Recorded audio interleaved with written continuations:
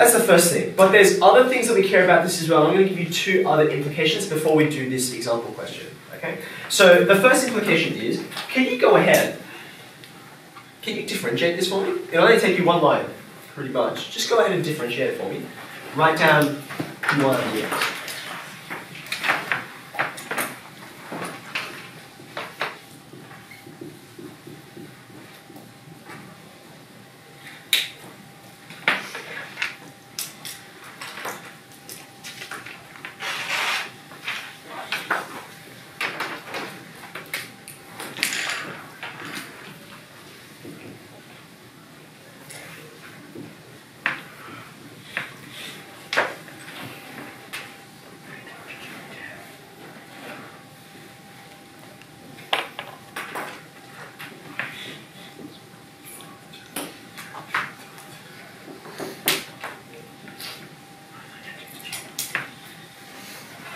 Did you get the derivative? Are you happy? I mean, it's not a very complicated derivative, is it? Okay.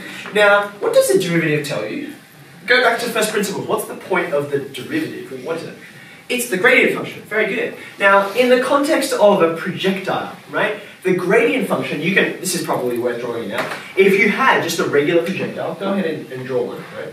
So it starts at the origin, you know, it goes, and then it lands. Okay? Now, the gradient function at any given point is going to tell you how steep this line is, right? Now, what's another question that you get frequently asked, apart from like where is an object, where is a projectile? You also often get asked, for instance, at a point like this, what is it, and this is the thing that Shannon was just mentioning before, what is the angle of inclination? That changes, doesn't it, right? You've got an initial angle of projection, right?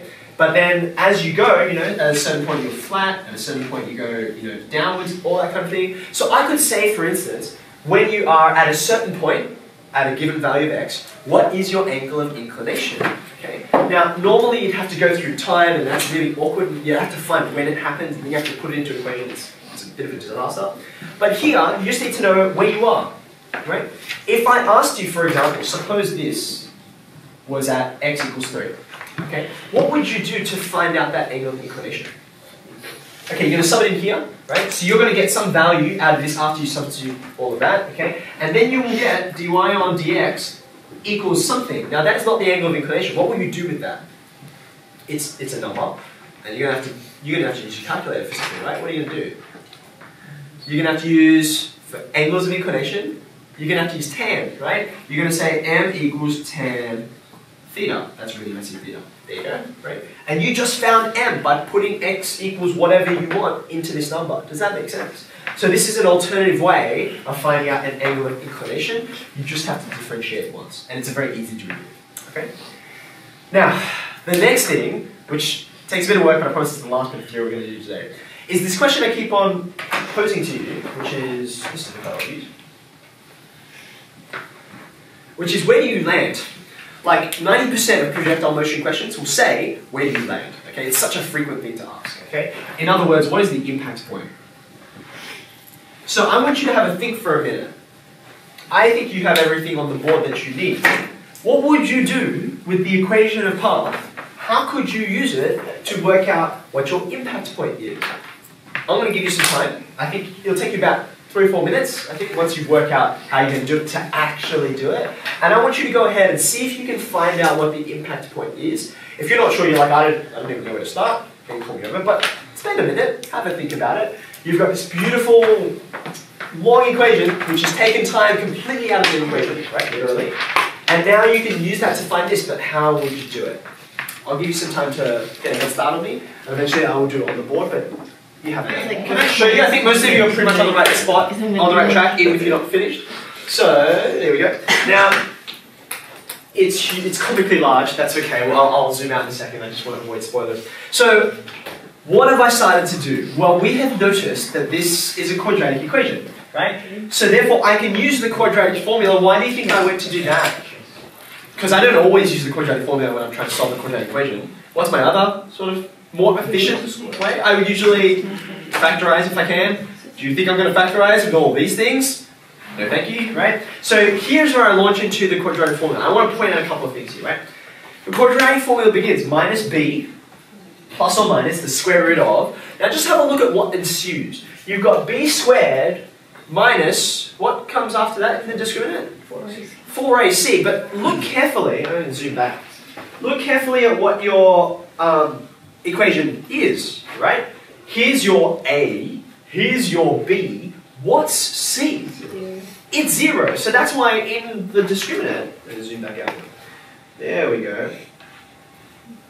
You get c being 0, so that's why this 4ac part just vanishes, which is much to our relief because a was gross, right? Now you can't get away from a here. There's my 2a on the denominator. But mercifully, things actually do pan out, even though it looks terrible to begin with, right?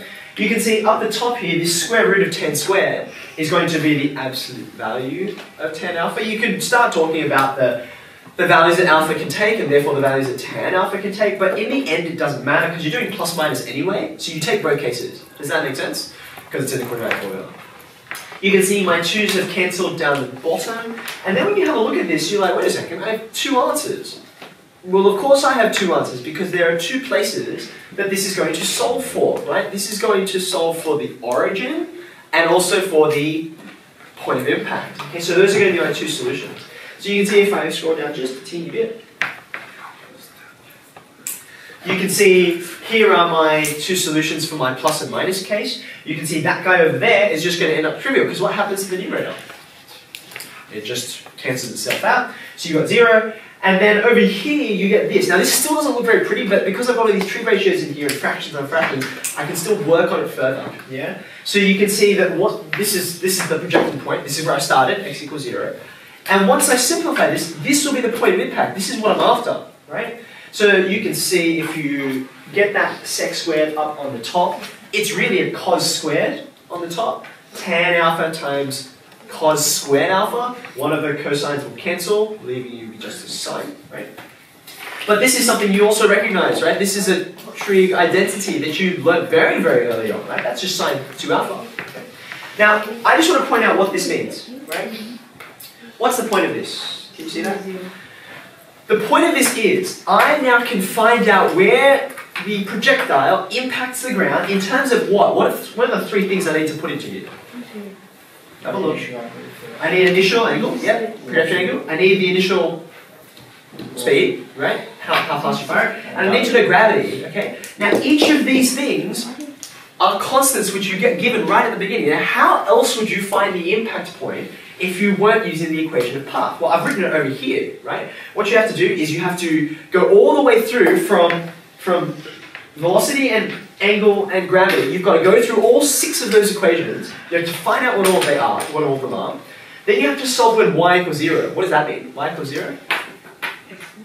It means it's the x-intercept and you come back to the ground, right? You've got to solve that, but then what does that give you? It gives you a time, because you have time equations, 6 of them, right? Then what do you do with that time? Because you're looking for an impact point, you substitute it into x, and then the sun sets and then the exam's over, right? So you can do that. Sometimes you have no choice. Sometimes you're required to do that through several parts. But if you can, if all you're asked for is the impact point, and you're given initial velocity, initial angle, then you're there. It's a really simple equation. It's a very elegant way to do it, okay? So after all of that work, going through those 6 equations, you can actually take all those 6 equations out of the running if you actually go ahead and use this result, okay? But don't forget, like I mentioned, you do have to often prove it. That's often part of the question. So, does this make sense? Can we just back up for a second? What is this all about? The equation of path, all of this. I'll zoom out so you can see the whole proof. Can I? There we go. There we go. There's the equation of path right there. We care about it because when you're asking questions of where things are happening and you don't care when, then you don't need to worry about time. And in fact, it's much more efficient if you don't worry about time. And after you prove things like this, it gets you to like simple results, like the derivative gives you the angle of inclination, and solving the quadratic gives you the impact point, because it's a parabola after all.